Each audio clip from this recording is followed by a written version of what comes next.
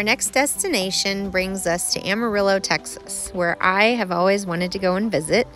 And Route 66 runs through there, so there was part of Route 66 that I wanted to see starting there and then head over to Arizona so we could go back to our friend Jerry's house and pick up our bike. The first night, we went to the Big Texan Steakhouse. The local KOA has a limo service that picks you up at your site, takes you to the Big Texan, and then brings you back. That was fantastic. We really appreciated that. The next day, we went to the Panhandle Plains Museum. We were really enjoying our time looking at all the different exhibits about the westward expansion.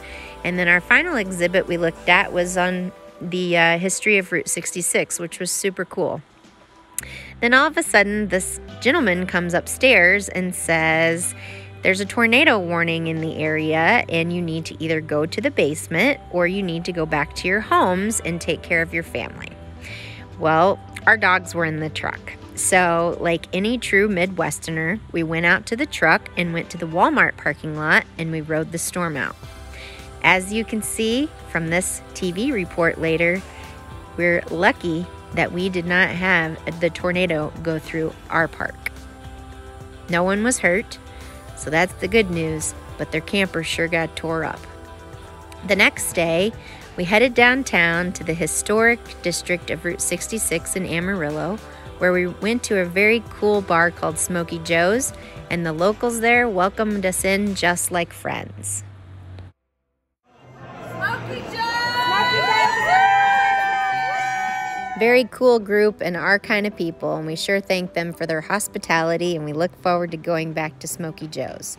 The next day, it was back on to Route 66, where we hit the Midpoint Cafe, which is halfway between Chicago and Los Angeles. We had to stop there and take some pictures, and then back on Route 66 for a little history.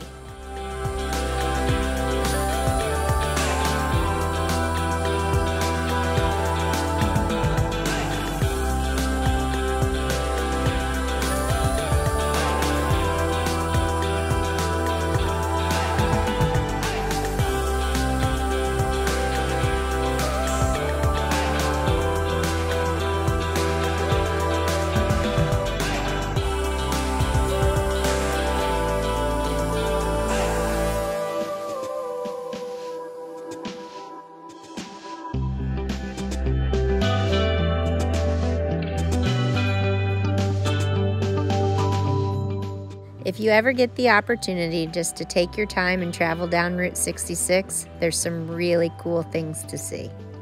Outside of Grants, New Mexico, where we stayed at a new Harvest Host place, we decided to go to the national park. There was a snowstorm originally at the top of the mountain when we got there, but it cleared out and we were able to see the arch, able to drive her all the way around the mountain and do a little hike with the dogs, and it was beautiful. We then stayed for a Harvest Host location at the Route 66 Junkyard and Brewery. It was very cool. The junkyard has been in operation for over 50 years and the brewery for about 15. These are some of the pictures of the cars that he has restored, and it was a really interesting place.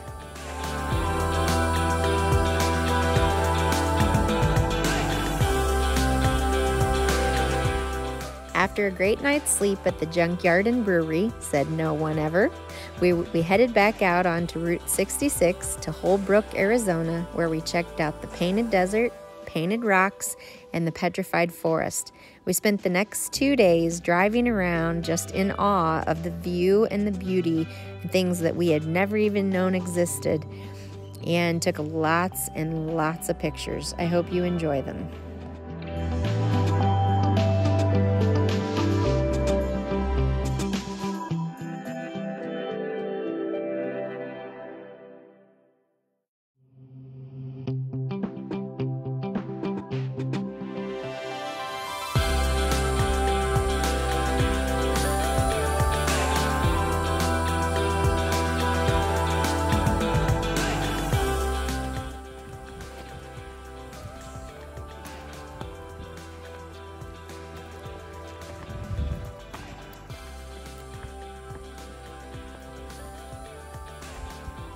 I'm so intrigued with this area, including the Route 66 memorabilia, the Wigwam Hotel, which from the movie Cars was the Cozy Cone.